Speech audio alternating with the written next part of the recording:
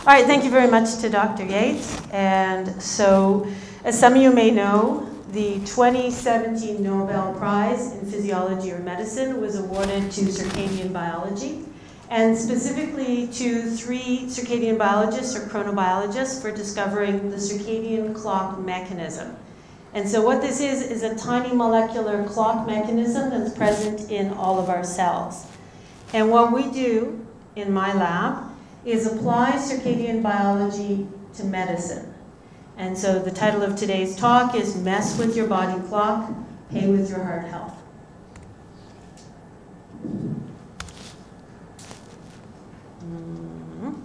Does that work? Yeah. Okay, so this is an overview of today's talk. I'm going to begin with an introduction to what circadian rhythms are, talk about our focus of research, which is disturbing rhythms or circadian desynchrony, benefits of applying this to treat heart disease in 2 areas, chronotherapy or timing of therapy, and intensive care units. And then with the last few moments, talk a little bit about some of our new initiatives in areas of veterinary medicine and food industry. Okay, so by way of introduction, and just reading off the slide here, circadian rhythms and their cognate clockwork mechanisms are part of our genetic heritage that we carry in evolution. Does this work better? Yeah. Okay? Oh, I'm stuck to here though. Okay, and the reason why we have these is because we're living organisms and we survive on a planet with a 24-hour day and night cycle. So essentially these help us to adapt to light and dark, know when to be active and when to rest, when to be asleep and when to be awake. The importance of the field is widely recognized even before the Nobel Prize, and the reason why is because it applies to virtually every organism on Earth. And so these clock mechanisms have been described in pretty much every journal there is out there, including those highest covers that you can see here. So our group is internationally recognized for applying circadian biology to benefit health. And the way we do it is on this slide. So really it's the intersection of these 3 areas. So what we do is we study circadian rhythms. We're interested in how they apply to health and disease. And specifically, we're interested in the major cause of death, which is cardiovascular disease. So I'm going to do one slide on how circadian rhythms work and then move on to sort of what happens in humans. So basically what they are is they're a connection between the outside world, the environment, your brain, and your body. Okay? And so what happens, you can see on the slide here, is that the presence or absence of light is detected by dedicated cells in your eyes. And these transmit a signal to a region of your brain called the suprachiasmatic nucleus, or SCN, in the hypothalamus. And in this region of the brain, there's this little clock mechanism that runs, and essentially what happens is it takes 24 hours to go once through its loop, and so that's how it keeps time. Okay? And this is called the master clock, and then it's going to send messages out to the rest of your body, to the areas that don't see light. So it'll send out messages to the heart, or the liver, or even other areas of your brain in order to tell them how to keep time. Okay, and these rhythms are really important for our health. So this is 2 classic examples for cardiovascular health on this slide here. So on the left side, we've got heart rate. So you got your heart rate, human heart rate on the left, 24-hour time of day on the right, and we have this nice circadian rhythm, or like a cosine wave, in our heart rate. Heart rate is lowest when we're sleeping. It's up during the day and down again at night. Similarly, we have a rhythm in our blood pressure. So blood pressure is on the Y, and again, 24-hour time a day on the X. And you've got this nice circadian rhythm or cosine wave. Our blood pressure is down when we're sleeping, up during the day, down again at night, and these parallel the sympathetic and parasympathetic biases of our autonomic nervous system. Our endocrine system also cycles. Lots and lots of hormones cycle, including those relevant to the cardiovascular system. And the ones we'll classically study in heart research would be your catecholamines, your cortisol, and melatonin. And rhythms are important not just for healthy cardiovascular physiology, but they also play a role in disease as well. So for example, in the timing of onset of acute cardiovascular events like heart attacks. So what do I mean? Just reading off the slide here. A myocardial infarction, or an MI, or heart attack, occurs when a clot or plaque blocks a blood vessel and then the tissue downstream doesn't get blood, and so it dies.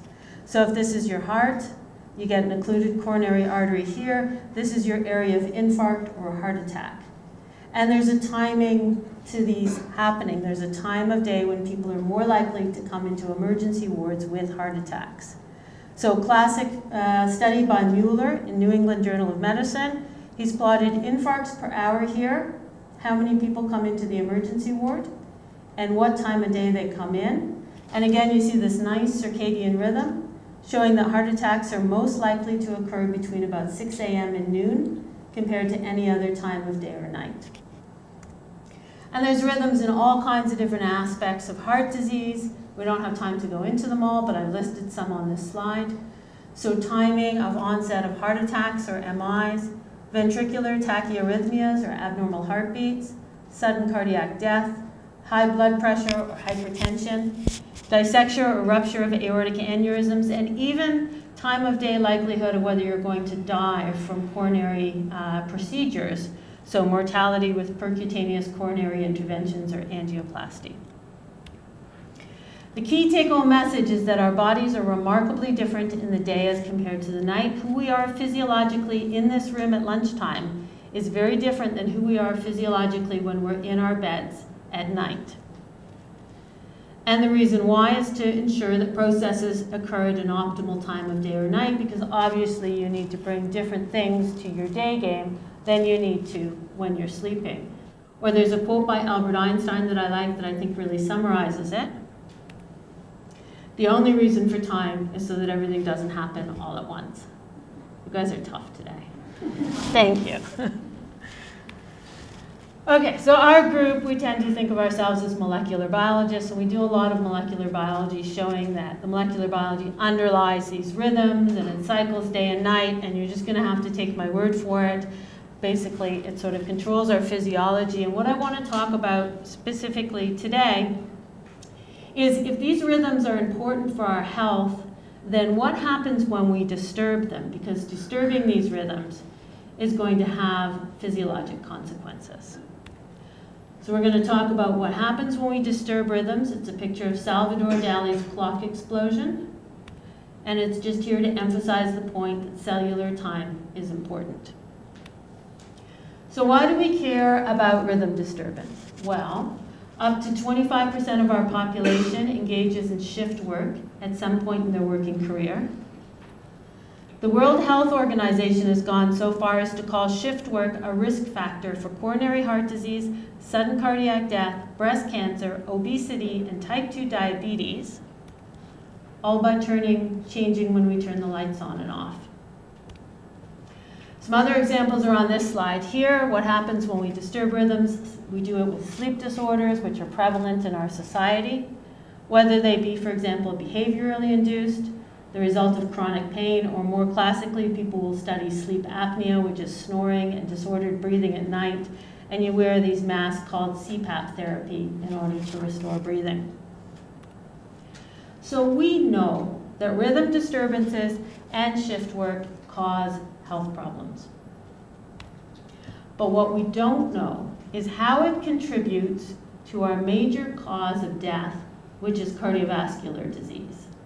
And so in the spirit of it being Halloween soon, if you are a vampire or a zombie, this does not apply.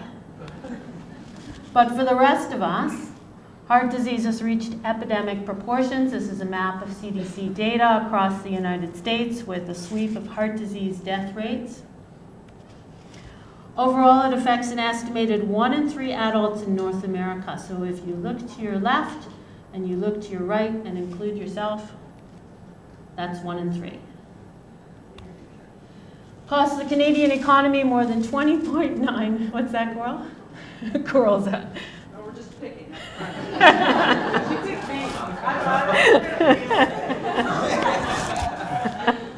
Everyone's ducking. You can't all duck. It costs the Canadian economy more than $20.9 billion each year in hospital services, lost wages, and decreased productivity, so it's a huge economic and increasing economic burden. And part of the reason why is because our population is aging. So in 1900, about 5% of our population was more than 65 years of age, and now we're up around 20% of the population. So we study heart disease, and these are the main types of heart disease, and what we study is the biggest type of heart disease there is, coronary heart disease. And so we study it across the whole continuum. So we look at the risk factors, which are things like metabolism and obesity. We look at the heart disease itself, especially heart attacks. We look at the heart and the blood vessels. And we look at how it progresses towards end stage, towards heart failure, and we use lots of techniques at the molecular and the pathophysiologic level. What we know from a cardiovascular perspective in humans is that rhythm disturbance and shift work are associated with an increased risk of you getting heart disease, of adverse cardiovascular events like sudden cardiac death or heart attacks, and if you already have heart disease and you shift work, you're going to have a worse outcome. So what my group does is we look at this experimentally and we try to understand why this happens. And we use a bunch of different experimental models. So for example, we alter the light-dark environment. We invented this model called 10-10 desynchrony, which is 10 hours of light and 10 hours of dark. We sort of shift work animals. We built these, I'll show you again later, but these circadian rhythm cabinets, which are in the central animal facilities where we can control the light-dark cycles and change them to whatever we want. We use genetic approaches, so over in the central animal facilities as well, we have lots of different strains of genetic mutant, circadian mutant mice.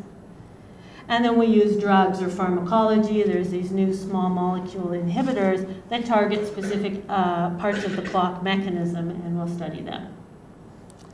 So over the years, we've done lots of different experiments looking at rhythm disturbance and cardiovascular disease experimentally, and each of these could be their own study, but what I'm going to do today is just kind of summarize the key point. So we had mice with heart disease, and we shift worked them, and they did worse. We had genetic tau hamsters, so their internal clock mechanism runs at a different speed than the outside world, and they developed heart disease. Heart attacks in the day as compared to the night set off different molecular pathways. And most recently, we've been messing with the molecules themselves. So in this study, we messed with a molecule called clock, and it accelerated cardiac aging. But it doesn't really matter which way you do it, because it always recapitulates the same idea, which is that if you disturb rhythms, you're going to do worse. So a few years ago, I was giving a talk at Clinical Grand Rounds, and I was very excited because I was doing all these different models, and I was getting lots of data and showing all the data to people, and a clinician interrupted me, put up his hand and he interrupted me, and he said, "Tami, it's all well and good that you have lots of data and you're excited, but we don't really care. We don't care what happens when you disturb rhythms. What we want to know is what we can do with this information in order to help our patients." And so this was kind of a paradigm shift for me. And I started to look at my research not so much about disturbing rhythms, but more about how we could use this information to benefit health. So with the next section, I'm going to talk about two different ways that we've started to do this. The first way is this idea called chronotherapy, or timing of therapy. And we did this study, along with Dr. Jeremy Simpson, who's in the back there, called Sleep Time ACE Inhibitor Therapy Benefits Heart Disease. And so basically we gave these ACE inhibitors. Why ACE inhibitors? Because they're widely prescribed. They're the drug class most often given to humans who have had a heart attack or who have high blood pressure. And the way they work is they target something called RAS, or the renin-angiotensin system. So it's a major system in your body, and it has a circadian rhythm to it. And so the basic idea behind this study is that if you give your ACE inhibitors when RAS is high, it's going to be much more effective than if you give your medications at a time of day when it's low. So you can see some of the results here. So ACE inhibitor treatment during sleep, but not wake time, produced better outcomes. So this is a normal mouse heart. This is with heart disease. You can see it's bigger. Give the drug at wake time, it's still pretty big. Give it at sleep time, it's much smaller. In fact, almost as if there's no heart disease at all. And this captured lots of media attention around the world. There's a couple of covers here from the National Post and the Globe and Mail. Your heart medication is more effective at bedtime. But there's a problem with studies like this, and there's a problem with rodent studies in general that the people who do mouse research don't tell you. And that's that it's virtually impossible to convince people, and especially clinicians, to change their practice based on you causing and curing heart disease in a mouse. If the mice take over, we're totally there. But otherwise, they won't change for people. There's another reason, and this is a problem with circadian biology that the circadian biologists don't tell you, which is that mice are nocturnal, so they're up at nighttime, and humans are diurnal, so they're up in the daytime. So you don't really know if those treatments or pathways that you're looking at relate to night or day, dark or light, wake or sleep, because they're kind of mixed up. So what we did in order to address this at the University of Guelph is we created the Preclinical Translation Center, which is the only one of its kind in the world for circadian biology. And it lets us take these basic studies forward from our model systems towards humans. And it works like this. So we have our basic research mouse models. Regardless of which approach we use our genetic approaches, our pharmacologic approaches, our environmental approaches. So for example, these ACE inhibitors or other studies. The ones that work, we take our most promising circadian strategies forward to preclinical testing. And the way we do that is we developed a porcine or pig heart model. And we use classic human catheterization techniques. And why do we use pigs? Because their hearts are similar to humans, and they're also diurnal animals, just like us. And importantly, we can do the same diagnostic state-of-the-art imaging as you use for humans. So we have cardiac MRI and echocardiography. So if our treatments work, we can then go to the clinicians with the same type of data that they're used to seeing and show them that it works, so we can move things forward to clinical trials.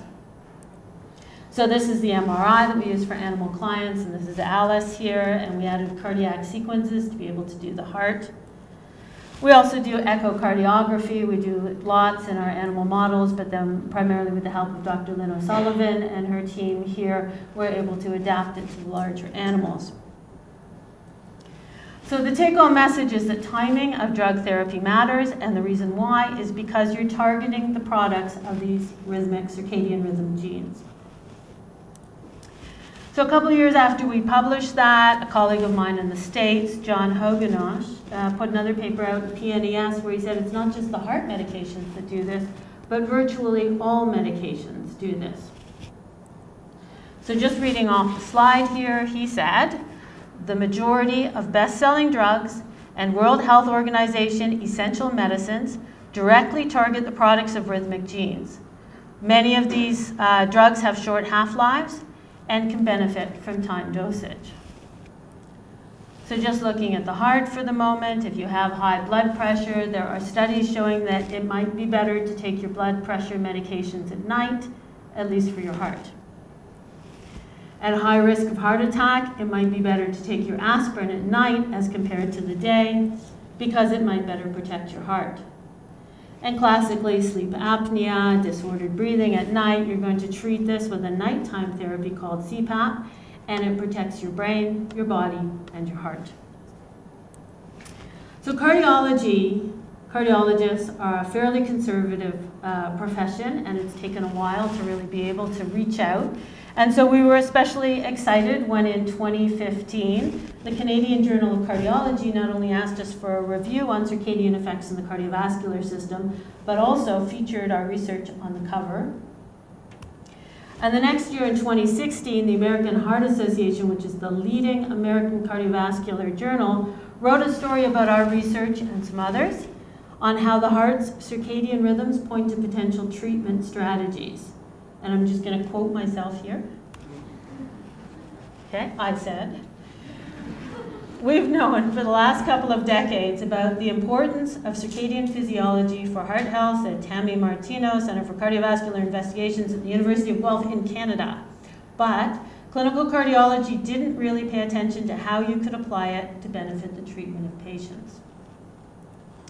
So at least in terms of timing of treatment or chronotherapy, you don't even have to invent new drugs. Using ones that have long therapeutic experience by timing them to the body's physiologic and molecular rhythms, you can improve efficacy, reduce toxicity, and benefit patients. Okay, second way we use this to benefit health has to do with intensive care units and goes to the idea that's written on this slide, and I'm just going to read it.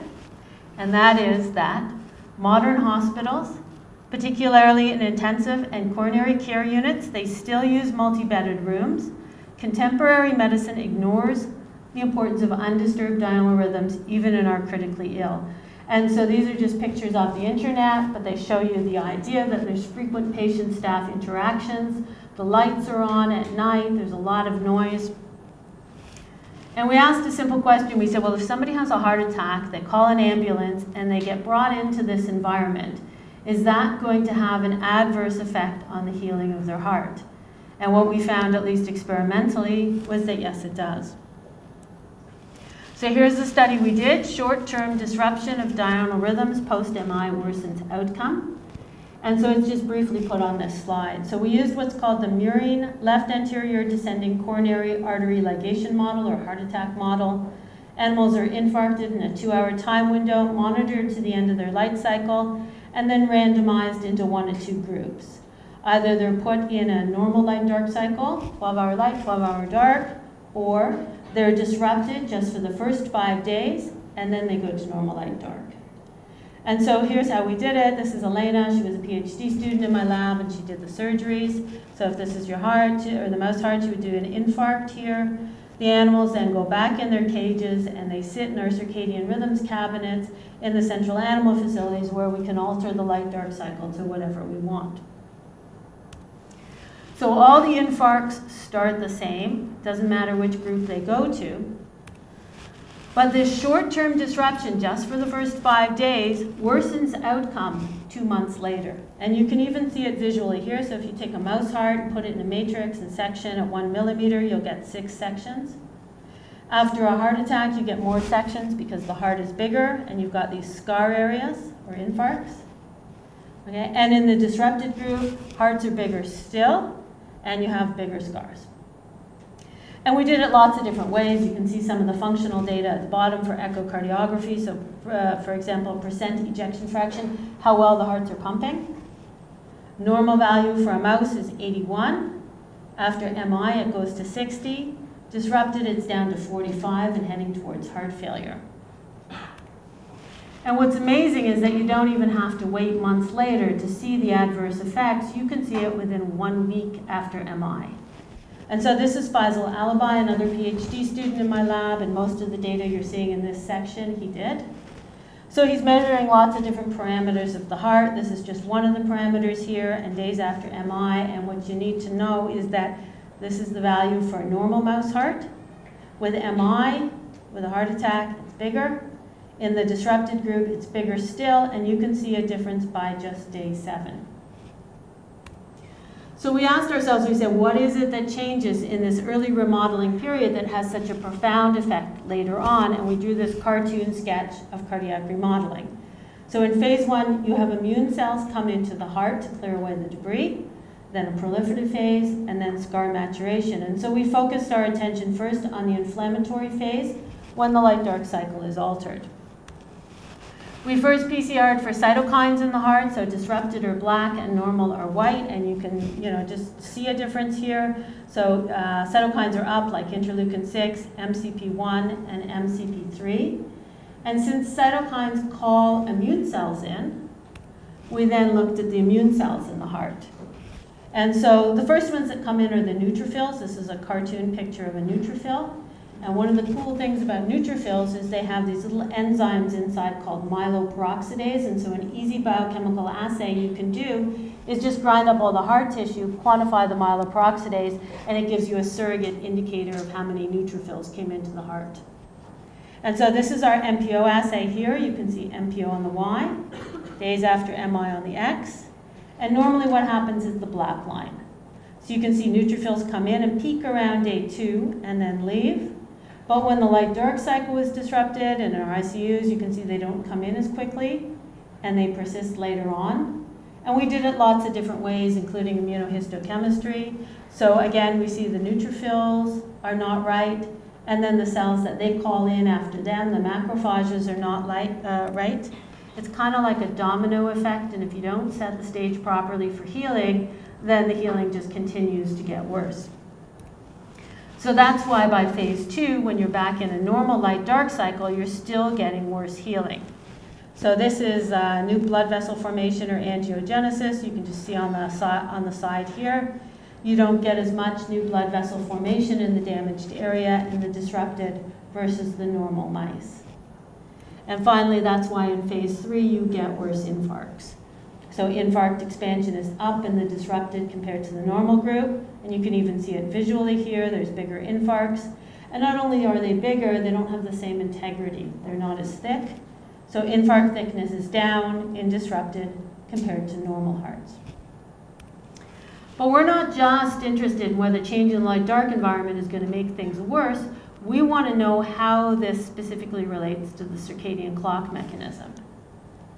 So we did one more experiment. We asked the question on here, can the circadian mechanism and specifically molecules like clock influence how immune cells are called into the damaged area? And the answer we found is yes. So we have our wild-type mice, we have our circadian mutant clock mice that we got from our collaborators in the States, and we show when we give heart attacks, they have different ways of calling in the neutrophils and the macrophages. So, to summarize, we found the circadian mechanism plays a role in modulating immune responses crucial for early scar formation, and if you disrupt, it's going to disrupt healing all the way along the continuum. And this we published recently in Circulation Research. It was the subject of a number of editorial reviews, the first of which I especially liked because I thought it really made the point, which is how can I recover if you won't let me sleep? In Science, and anyone who's ever been in a hospital has probably experienced this. The second is myocardial repair occurs around the clock, and this one had a quote in it that I especially liked. It was attributed to Eugene Brunwald, who's considered a pioneer in cardiology, and he said, and just reading off the slide, as an intern in 1952, we admitted patients with acute MI or heart attacks wherever a bed was available on the medical service, but always as far from the nurse's station as possible, so they would not be disturbed by the commotion, especially the frequent telephone ringing. So even before we knew what circadian rhythms were, we knew not to disturb them, but there wasn't much we could do, because the first description of a cardiac care unit wasn't until 1961, and I know some people think that was a long time ago, but it wasn't that long ago. The first CCU wasn't even here. It was until 1965, and it was located in the Toronto General Hospital. So we created these environments where we could start to bring in critical resources for patients, but in doing so, continue to disturb circadian rhythms and sleep. So how do you translate these findings, because they're not pharmaceutical? One way is in the design of new hospitals, and consideration is given into how ICUs are built, and this is just a picture off the internet that shows you some of the ways they do it. For existing ICUs, there are some procedures that can be considered. You can bring computers behind screens, you can bring catheters behind screens, you can think a little bit about nursing shift rotations and timing of treatment. And it's something we've talked a little bit about with investigators at Toronto General. And most recently, what we've started to do is work with these new, what I call circadian medicine drugs. They target specific molecules in the clock, and we found that if we give them in these first few days, we hold the clock constant in these first few days, they appear, at least to me, we have yet to convince reviewers, but they appear to me to cure heart attacks. And so this evolving scar, which you see here in an ischemia reperfusion model, is completely gone. And this is work I'm doing with a PhD student, Christine Reitz, in my lab. So take-home message is that short-term disruption of diurnal rhythms after MI worsens outcome, but if we reconsider how we maintain biorhythms in acute critical care settings, if we change the way we practice medicine, this can benefit repair mechanisms and significantly benefit patients. And so the research, again, has attracted lots of media attention. The Heart and Stroke website features our research on the website about how circadian rhythms affect heart attack recovery. Science recently did a special section on circadian physiology where they talked about the basic biology and alluded to the idea that someday this could help for medicine. And so I wrote an e-letter that they published along with my colleague in the States, Martin Young, called Circadian Medicine, where we talked about how we and others are already doing this, especially in relation to cardiology. And most recently, as Charlotte mentioned, we did a little bit of work on circadian clock and how that's different in men and women, and it's a paradigm shift for understanding and treating heart disease, and it was CBC News. Women and heart disease, female hormones protect against heart damage from body clock disruptions. And I think Elena Claris is here somewhere too, and some other people who worked on this with us. But I don't want to talk about this because Glenn's going to talk a whole lot more about biological sex and heart disease in a moment. And so what we're going to do is shift direction slightly and talk about animals. And with the last couple of minutes, specifically new initiatives to benefit veterinary medicine and food industry.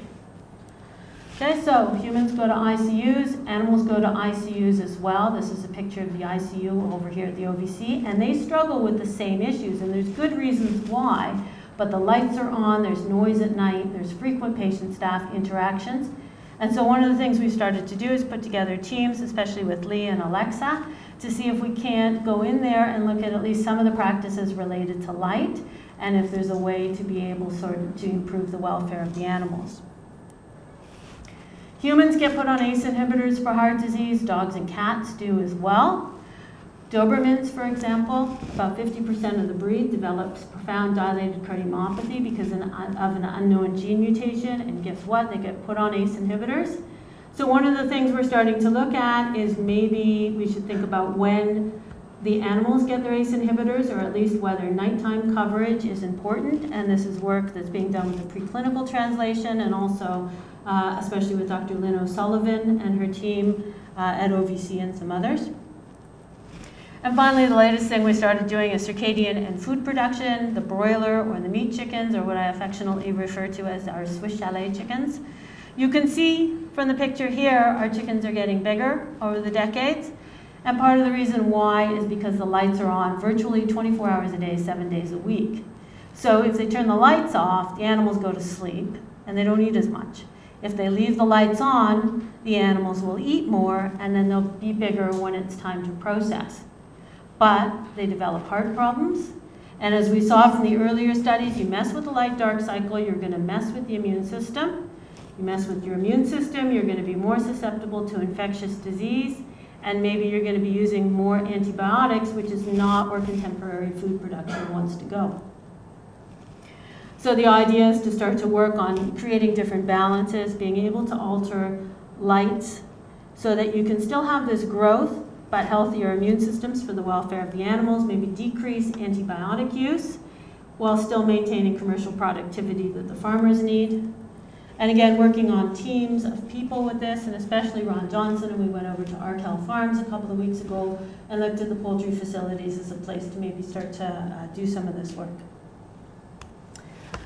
So thanks to our many collaborators across the University of Guelph, Canada, and around the world, sources of funding, and none of this would be possible without the students in the Martino Lab, and so all the ones you see here were involved in or are currently involved in the research that I talked about today. Thank you.